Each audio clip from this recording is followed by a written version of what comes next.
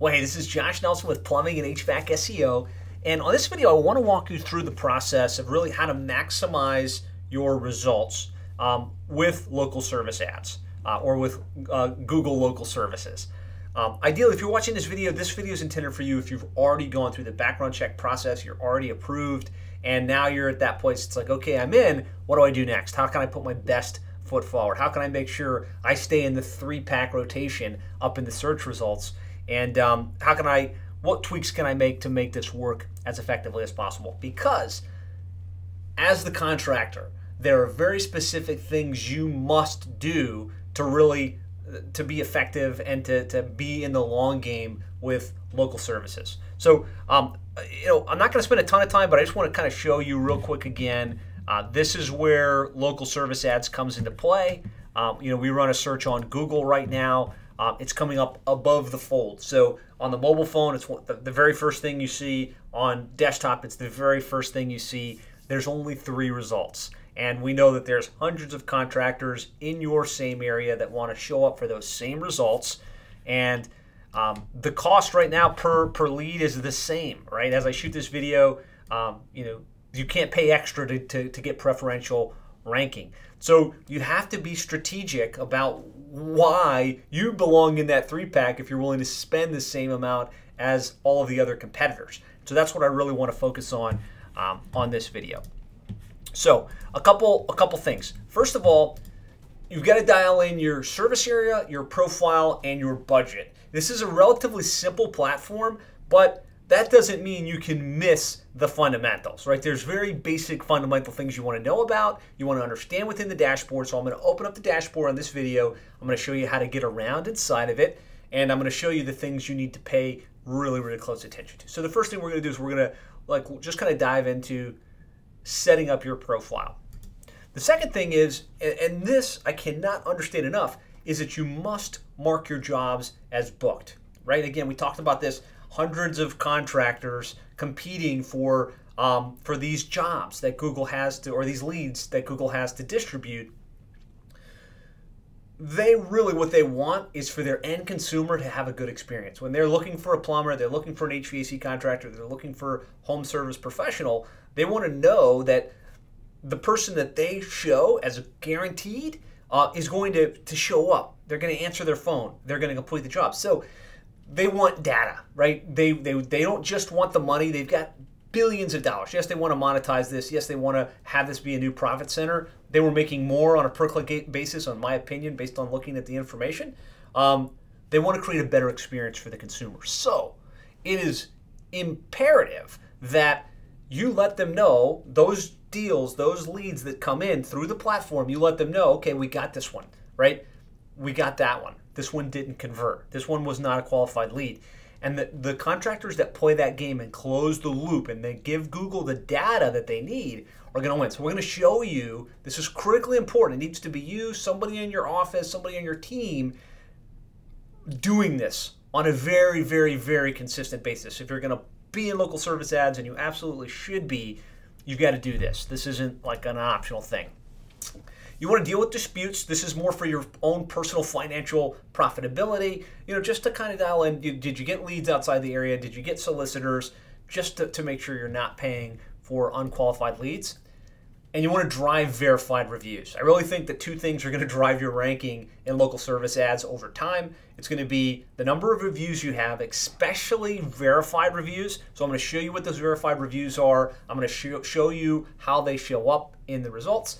And most importantly, how to request them through the platform, because this is different than a regular Google review. This is different than a review you might request through Review Buzz or Nearby Now. These are actually reviews through the Google Local Services platform. And I want to show you some reporting that you can pull up. You should be looking at on a weekly, monthly, quarterly basis within your Google Local Services platform to make sure that you're targeting an 85% or better booking rate, right? So I'm going to show you how to access this, where you're able to look at your platform and say, okay, here's how many leads we got, here's how many we told Google we converted, right? and we want to shoot for 85%, right? If we're 85%, we're doing better than the other contractors. We're giving Google what they want, and we're giving them every reason to continue to send us the leads. So let's look at this. Let's look at dialing in the profile. We're going to pull up an example of this, and I just want to kind of walk you through the platform and show you how it works. So I'm going to pull up a Google Local Service Ads dashboard here, if I can find it. Hang in with me. I know I've got it open somewhere. There it is. Okay, so this is our Google Local Ads platform. When you log in, this is what you see. And you might be like, well, I don't understand what I'm looking at here, right? Well, these are your new calls that come in, new leads. These are the actives. These are the ones that you showed as booked. And these are the ones that are complete, right? And then these are the archive. So believe it or not, you can click on these, and this is where you get the details, right? So this is where you can dial into a call and mark it as booked, dispute the job, archive it if it didn't convert. And so you need to know that that's what this dashboard is for. So you can quick snapshot see, here are my leads, here are the ones that are active, and to close that stuff out, right? So that's basic fundamental. But over here, we get the little 3 bars on the left-hand corner. When you click that down, there's a couple different things, right? So there's billing, where you can see how much you charged, what credit card you have set up. Not a lot to be done here. Below that or above that, we've got our profile. And this is pretty important. And we're going to talk about how to dial in this profile in a second. I want to give you a high snapshot overview of this platform, how it works, and kind of how to navigate it. But in this profile is where you set the types of jobs you want, what your budget is, the reason somebody should choose you versus the competition in your service area. And it's really important that you spend some time to dial this in, because it will instruct Google how many leads they should send you, what types of jobs you want. And sometimes if you're lazy with this, you miss out on a lot of opportunity that could otherwise be capitalized on. We've got reviews, and of course this is where you can warehouse your Google reviews. You can warehouse your Google verified reviews, which we're going to talk about in a minute. And then we can also request reviews from here directly through the platform for reviews within the platform. And then we've got reports. And so this is what I was talking about here, where you can look at the report, you can see what your average booking efficiency is. Really important that you're paying attention to this and that you've got this on lock. So that's it. Just wanted to make sure you're aware, kind of on the side here, you've got all of these different drop downs and things that you can do, things that you can interface with. So the first thing we want to do is we want to look at our profile. We want to kind of dial it in and make sure that it's maxed out in terms of what can be done. So a couple things. I'm going to kind of hit the bullets, and then we're going to go and we're going to look at it together. First of all, you want to open up your budget, right? I'm going to suggest the average cost per lead via Google local services right now is lower than you can get through pay-per-click, higher quality than you can get from Home Advisor. Really, it's really high quality leads at a low cost. So if you've got technicians standing by, if you're spending money on other things that aren't necessarily generating a solid return on investment, I would open this up as wide as possible. So I'm going to talk about that, the ramifications of that, how to do it. You want to update your schedule. Make sure that it's active on the times and hours that you're available.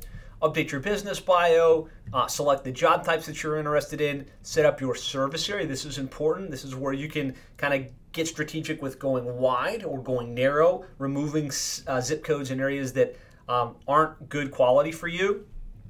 Update the hours of operation. This impacts when your ads are going to show, right? If you're showing your hours closed, your ad schedule not on during a period of time, you won't be in the rotation for those. And then add photos and personality. If Google's giving you the opportunity to add some photographs, by all means, let's do that. It'll make your listing stand out. And I really recommend having personality-based photo as opposed to just a generic picture of your logo or something like that. Hold on, let me just try and find the search. There it is, the search result that I had up. So as an example, we go in, we look at Bohemia, right?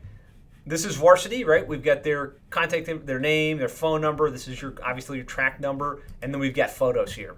So in the perfect world, I'd prefer this be like a team shot, right? That way they can be like, oh, okay, cool. Like that's who I'm choosing to do business with. If you don't put photos, you've got an empty box here, which is, in my opinion, a waste of conversion space, right? If they get to this page, we want them to dial the number. Let's use all of the assets at our disposal to make that a reality. So inside here, there's lots of little toggle switches, lots of things that you want to look at.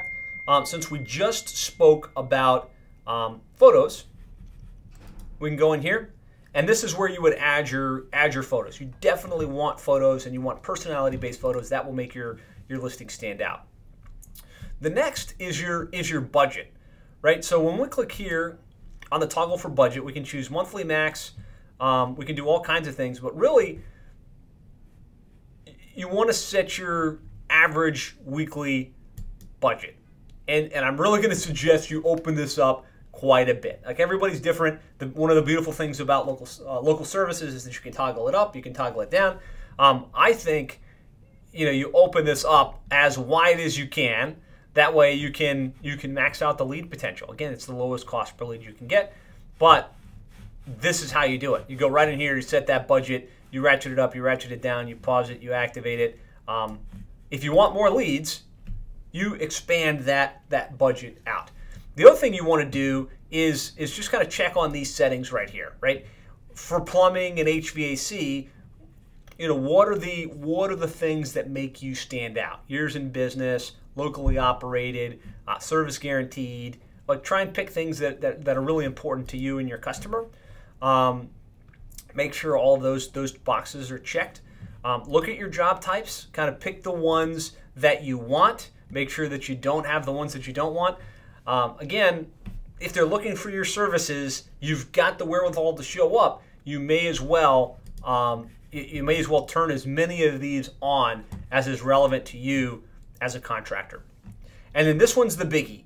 The biggie is this service area right here, because it's easy to go in and just type in a city. You want to spend some time and really expand the service area to the area that you truly serve, that you are willing to drive out to, and then spend some time looking at zip codes that you may not want to deal with. And you can add them or remove them one zip code at a time. And I really recommend doing that. Again, you're going to show up to the extent that you have selected these cities, or you're going to be eligible to show up in the rotation. So you want to choose the cities, you want to choose remove the ones that you don't, and then make sure that your ad schedule is congruent to the hours that you operate. So like right now, this is set to all day. You might want to set custom hours. You might want to only set the hours when you're available to answer. Again, we want a high booking rate. We want a high conversion rate. And so you got to answer the phone. You got to be able to dispatch somebody in order to hit those two criteria. So make sure that that's congruent. And kind of revisit this. I think this dashboard is something you need to revisit on a pretty consistent basis. Like, has the service area changed a little bit? Are you getting jobs outside the area that you don't want to deal with? Did you add maybe some after hours accessibility that you can toss into the equation? Are there jobs that you're getting calls for that you don't necessarily like or that you don't necessarily want? Spend some time dialing in this profile so that you can really maximize your results. So that's the piece here. Dial it in, add the photos, update the business hours, right? So that's fundamentals. Get that piece squared away. The next thing is you have to mark your jobs as booked. I talked about, Google wants to serve a great result to their consumers. So they want, if they ran a search, and again, this is the case use for this. Somebody goes to Google and they type in Louisville plumber, right? They can choose from the guaranteed results. They can click on the paid listings. They can go to the organic. There's still a lot of people clicking down here in the organic and still on the paid, but Google obviously added this because they want to generate a better result. So we want to give Google the data. We want to show them that you're not only getting the calls, but you're converting the jobs. So how do we do that? We got to go in here to our dashboard, to the leads page, and this is where we can see the leads that have come in. And what we want to do is click on active, and then any call that comes in, I'm sure people are aware, but you can click on this, and you can hear the conversation. You can add details, and you can mark the job as scheduled, booked, or archived. Not a good deal. So click here, hit recordings, and you can play the highest quality service. Commercial, I think. So you want someone listening to this within the platform, not in Service Titan only, not out on CallRail exclusively, but here within the Google Local Service Ads dashboard, listening to determine, was this a job that we scheduled or that we booked? And we've got to communicate that to Google. This is mission critical stuff here, guys. Don't miss this as something you really need to do if you want to continue to capitalize on this opportunity. So it already came in. It's all classified. You would go in, you'd put the customer's name, you'd put their email. This way you can push out a request for the verified review. You could put some notes. This is not nearly as important, but this is where it's at, right here. Either mark it as booked, which means already completed, and you can ask for the review now. Upcoming, which means it's scheduled for some point in the future, right? And then save. This step right here cannot be overlooked. Every single lead that comes into your dashboard needs to be addressed. It needs to be marked as booked, scheduled, or archived. Archived just meaning, you know, we tried to follow up with them, they didn't convert. Archive, it did not, it didn't go anywhere. The other thing you can do, and this is going to be our next step here in what we're looking at, is to deal with disputes. So every now and then you'll get a lead that's outside the area. Maybe they weren't actually qualified. They were asking for something that you don't do, and so you're being charged on a per lead basis. Google has been very fair with this process.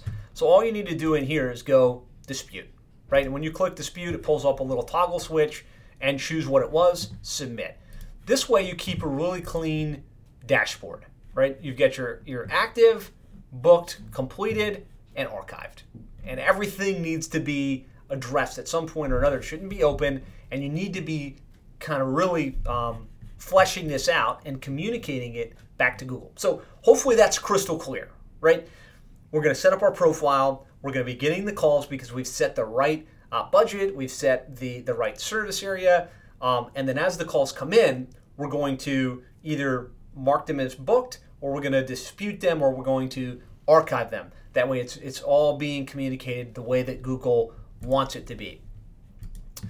The next thing we want to do is to drive verified reviews. And so there's a difference between a Google review and a verified review. And I really believe the more verified reviews that you get, the better it's going to be for you in terms of your shelf life on Google local services. So when we run a search right now and we pull up anybody's listing, the first thing that Google shows is these verified jobs. So a verified job means the job was booked through the local services. Somebody called that number, you know, this number here. The contractor marked it as complete, and then the email went out to the customer asking them to write the review, and they went ahead and followed that process all the way through. The gold standard of review for you within local services is going to be your verified job. So let's see how we get these verified jobs. So again, one way is just to kind of follow this process right here. We go into the job, we enter the customer's name and email. Google has to have the email in order to request a review, because remember, all we're tracking is the phone call. So we enter the email address here, we mark as booked, and then we click this toggle switch, request for review. The customer is agreed to receive it, right? So there's one way to do this process. The other way is, you know, so you do this more on a batch level at the end of every week, at the end of every month. You go down here into reviews. You can see all the ones that are tied to your Google local services. But then you can do the jobs that you showed as booked. They show up here in the Ask for Review section, and then you just click Ask for Review. Boom, and it takes you through the process. You have to enter their name, their email address, and you have authorization to submit it. And then you can type that in, and it sends off the request for review. And when they follow the process, that's how it gets tagged as a verified review. Now, really important on this front. I think that these verified reviews are important. This is different, remarkably different than adding them to Nearby Now and having a request for review go there. Different than putting them in Podium. Different than putting them on Review Buzz, which a lot of you guys use, and they're great tools. Those are going to send an email asking for review, and then having them write a review on their review site of choice, right? Like whether it's Google or Yelp or Angie's List. That is different than this. This verified reviews need to come straight to the platform in the way that I've just showed you. So make sure that you've got somebody on your team that's marking the jobs as booked and then requesting the review by typing in their name and email address and following that process. Really important. I think it's going to have a big impact on how you rank in that 3-pack, how competitive you are, and how many leads you can ultimately get through Google local service ads.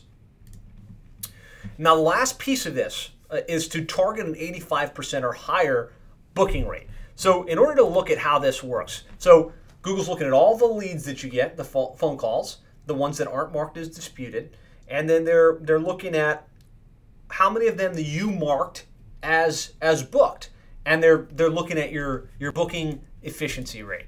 So I'm gonna go to a different one here, though I know that there's been enough of these converted jobs to know. So inside your dashboard, you've got leads, reports, reviews, profile, and billing.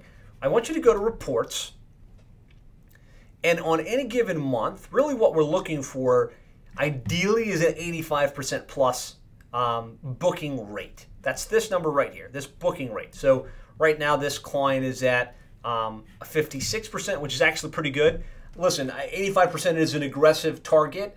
Obviously, it's kind of arbitrary. Google doesn't say, oh, you need to have at least 85%. But I really believe if you can get into the 75, 85% booking efficiency rate, obviously Google's going to feel like you're playing by their rules, you're hitting necessary benchmarks, you're winning, the consumer's winning, and Google's winning. So just pay attention to this report. I'm a big believer that what gets measured gets done, and also what gets measured improves. So you should have a process where you're looking at this on a pretty consistent basis. What is your booking rate, right? And if you're closing your jobs effectively, if you're following through, we should be able to get that to the 80-85% territory, and that's going to bode really well for you on Google local service ads.